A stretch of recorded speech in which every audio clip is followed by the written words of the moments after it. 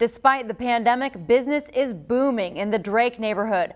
Buildings are being renovated and new businesses are opening up. Local 5's Lakin McGee looked into why this is happening in the age of coronavirus. So has the pandemic slowed or stunted enthusiasm for building and opening in the Drake neighborhood? In my opinion, no. New businesses are being welcomed to the Drake neighborhood and spending thousands and even millions on opening up. First up, we have Lucky Horse Bar and Grill.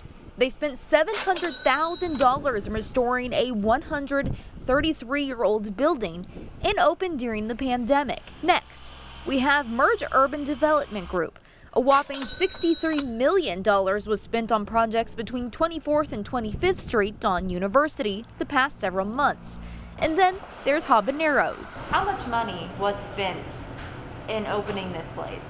I can say probably 200. 200,000? Yeah. Staff say they talked about waiting until the pandemic was over to open. We gotta pay, rent. We gotta pay bills. So we just decided, and just have the doors open and see what's gonna happen. We gotta pay bills.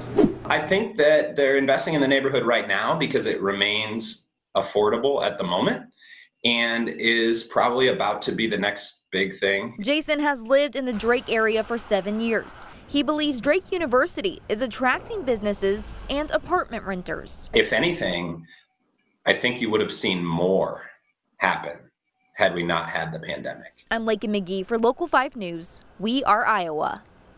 And to put into perspective the growth of the Drake neighborhood for you, according to niche.com, the East Village in Des Moines was ranked number 16 in best neighborhoods to live in the Des Moines area. The Drake neighborhood was ranked number 8.